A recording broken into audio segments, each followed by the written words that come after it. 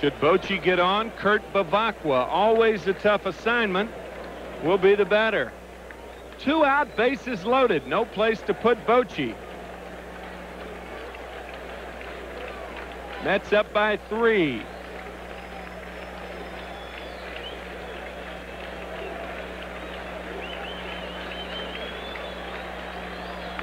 Took something off the fastball, and Ray Knight will go to first.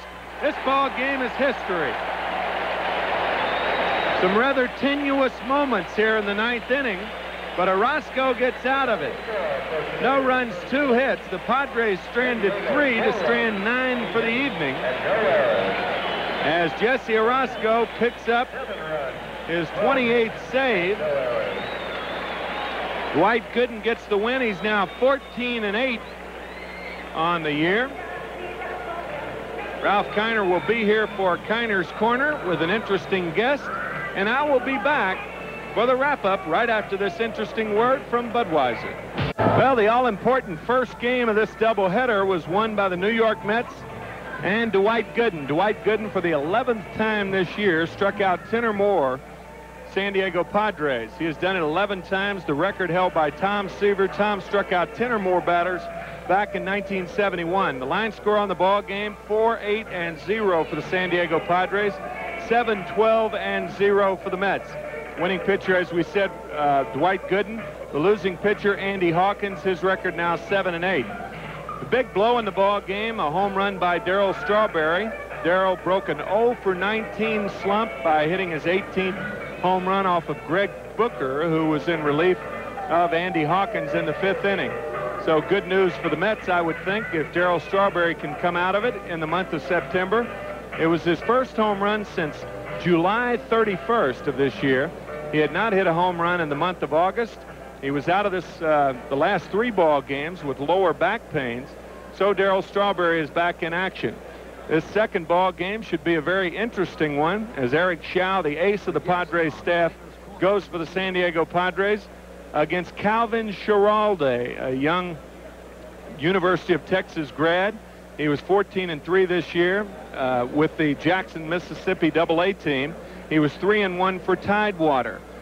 He was the pitcher of the year last year in college baseball, right out of the University of Texas. He's from Houston, Texas, makes his home in Austin, Texas. So it should be an interesting start, and it would be interesting to know what's going through the mind of young Calvin Schiraldi at this particular time. The Mets now 6-4 against the San Diego Padres on the year. They are 2-2 here at Shea Stadium and 2-4 at Jack Murphy Stadium in San Diego. The Padres now only 10 games back. By the way, their magic number is 18.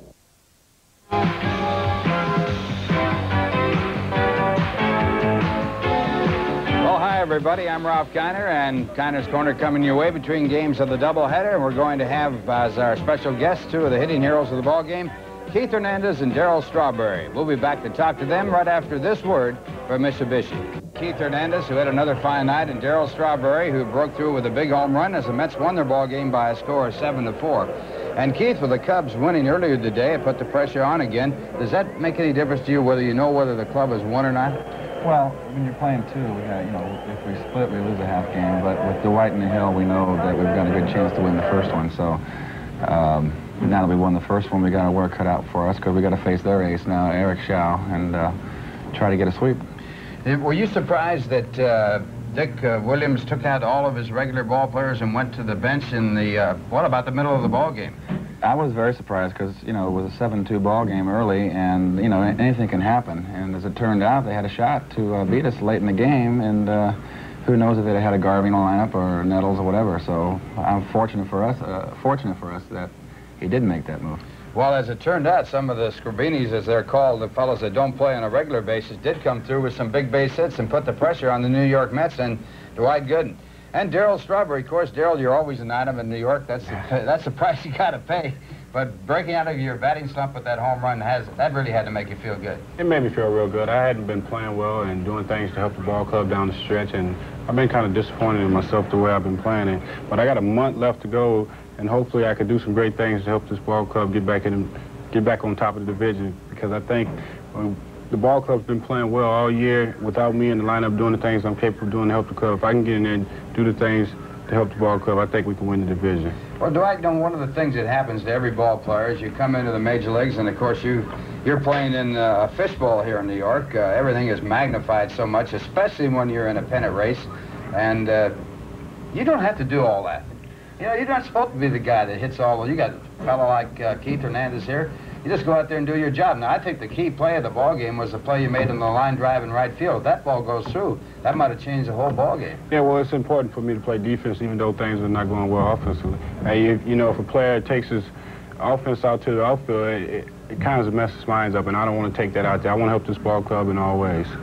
Well, you certainly came through in a big ball game here as the Mets won to keep pace with the Chicago Cubs, who won their ball game today 4-1. The Cubs scoring 3 runs in the 9th inning to pull that game out. They were tied 1-1 going into the 9th inning.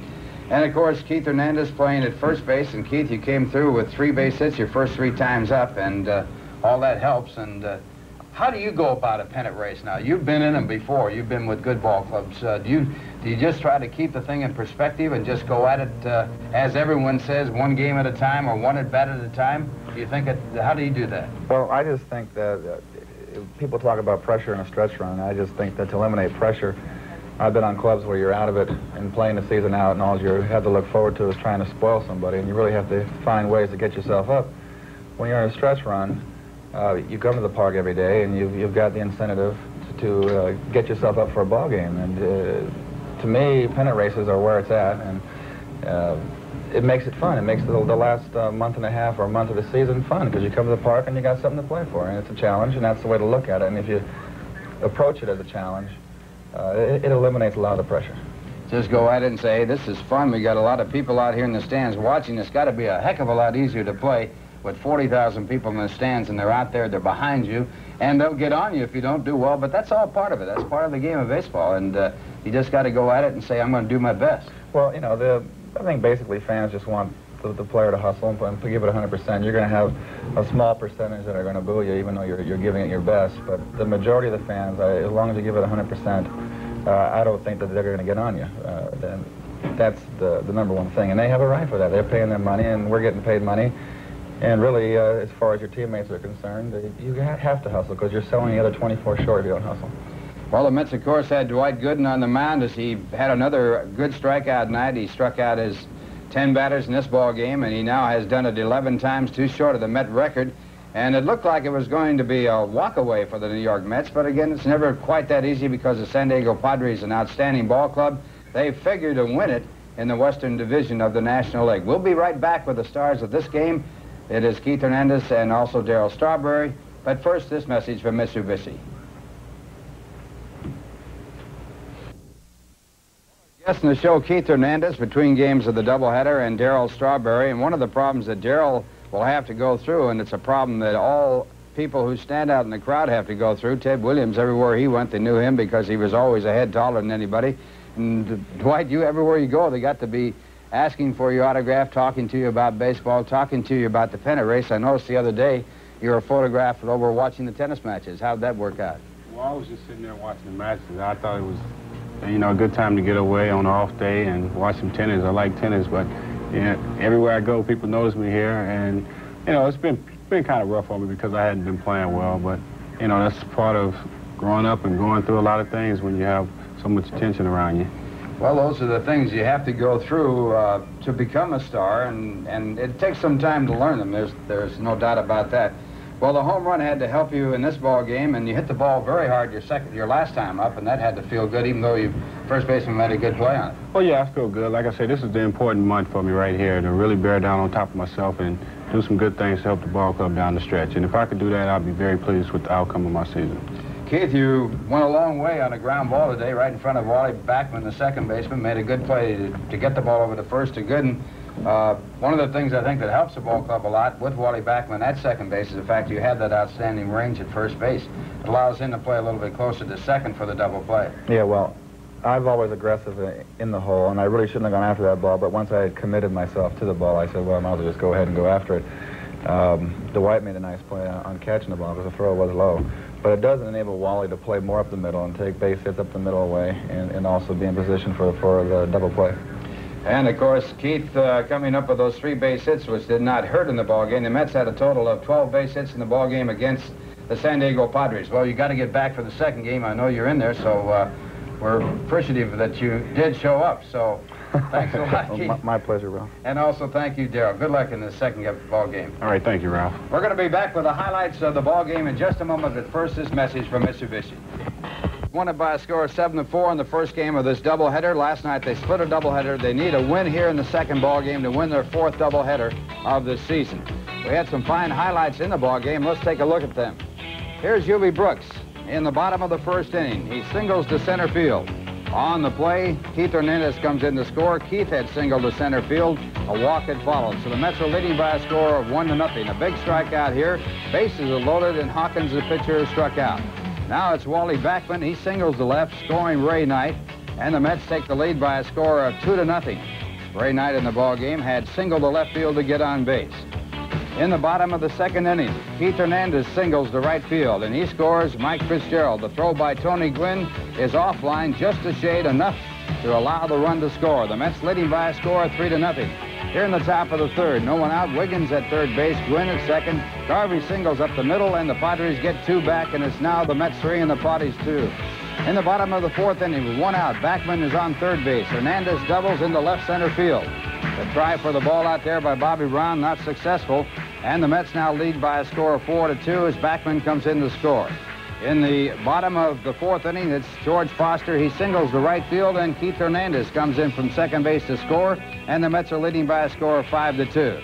Then Darryl Strawberry hits a home run to right field, a big hit in the ball game. It comes off of Booker, and the Mets now lead by a score of 7-2. It looked like a walkaway, but as Strawberry goes around the bases, things turned out to be not quite so easy. In the top of the 8th inning, with 1 out, Ramirez walks. Bochy doubles into left field, and Ramirez scores. That makes it the Mets 7 and the Padres 3. In the same inning, Bavacqua singles Bochy to third, and Brown hits a sacrifice fly to right field, scoring Bochy. And the Mets now have a lead of just 7-4. But then Jesse Orozco came into the ball game, and with the bases loaded, the tying run at first base, the winning run at the plate, Bochy grounds out to Ray Knight at third base, and the Mets hang on to win it by a score of 7-4. So it's Orozco finishing the ball game for Dwight Gooden. Gooden, the winning pitcher in the ball game, and he now has won 14 and lost 8. So Dwight Gooden, the winning pitcher. The Mets will be going in the second ball game with a newcomer, and we'll be back to tell you about that in just a moment. Right now, though, let's go upstairs as we remind you that this has been brought to you by Mitsubishi. Mitsubishi takes you where you've never been before. My guest, while we have some time, is Frank Cashin, the general manager of the New York Mets. Congratulations on the first victory, and certainly the way the team has played so far this season, Frank, has got to have made you very, very happy. Oh, certainly has made me very happy, very pleased. You know, we felt that we were going to have a pretty good ball club coming into this year, but honestly, I didn't expect to be this many games over 500 and really chasing the Cubs in an all-out bid to win the Eastern Division. You and Davey Johnson were very outspoken in your prognosis in spring training by saying that this ball club would contend. And it wasn't that everybody doubted you or Davey, but really, yeah. I mean, you were the two guys that said it more than anybody else, maybe for different reasons. But why did you have that optimistic an attitude about this ball club? Well, I felt, first of all, that opening the season with Keith Hernandez at first base and with Darryl Strawberry in right field, that we were about 20% better ball club offensively than we had opened the previous year. Secondly, we had taken the time to establish some young arms, particularly Terrell and then Darling at the end of the year. And I knew that some of those people were ready to challenge for jobs in the major leagues. And the third thing, which I suppose comes from running a ball club, is that we have been building, we have been winning at AA, we have been winning at AAA, and I knew that a lot of those players were about ready for delivery in the major league level. And as you know, I'm sort of paranoid about the fact that you have to teach people to win in the minor leagues. They have to learn to win at A ball and AA ball and AAA ball. And then by the time you bring them to the major leagues, you have winners. And you are also paranoid about the fact that each minor league player should go jump one classification at a time. And here, Dwight Gooden pitching in Class A ball last night, and he is such a sparkling success here in the city of New York, where things can be tough if you don't succeed. That's true. Any person who has a set of rules that he lays down is completely inflexible, I think, is doomed to failure. I prefer that the ball players take one step at a time. Sometimes some players have to go back to the second, to a league for the second time. Billy Bean, who we drafted alongside of Darryl Strawberry 3-4 years ago, has spent 3 years at AA, but now he's really starting to move, and he may be up here, and we may take a look at him before the season's out. That's how fast or how slow they can move. As Ralph Kiner works his way back up to the broadcast booth here, our guest is Frank Cashin, the general manager of the New York Mets. Of course, you have made one big deal in the last week, and that was landing Ray Knight. Several things. Number one, have the players to be named later been named? And number two, do you have anything else in line as far as the trade is concerned over the next couple of weeks? Two of the players have been named. Manny Lee, a little shortstop that played for our team in the South Atlantic League, was one of the players. And Gerald Young, a center fielder, at that same team went. We're sort of knee-deep in center fielders at the moment down through our system. There is a young pitcher that's going to go. He has not been identified. It's the kind of a deal that we felt we could make because we were sort of dealing from some of our strengths, and as far as I was concerned, we were certainly going to shore up one of our weaknesses, which was that we didn't really have anybody to back up at third base, nor even really to back up at first base, and that's why we got Ray Knight. And of course, moving Hubie Brooks to shortstop it's kind of been it's so refreshing to watch this club operate day in and day out, because it's like a renegade ball club. There are a lot of young players on the team. Now Hubie moves to shortstop, a position he hadn't played in 6 years, and it certainly would be refreshing to see them successful in the process. No reason why he shouldn't. You know, it's going to take a little work in getting the double play down and make it the way that you would like to see double plays made, working with the second baseman. But Hubie has really got immense talent, and he's an immense athlete, and there shouldn't really be that much problem ultimately in making the switch. During the first game, I was sitting with Darryl Johnson, who's just one of the best minds in baseball and works for us, and we were saying just the options we now have with this ball club and going to the winter meetings and trying to improve this ball club for next year. Because we got 2 people that can play third base, we got 5 or 6 that can play shortstop, we got a flock of second basemen, we got some good mid-infielders, and it's going to give us a little room to deal.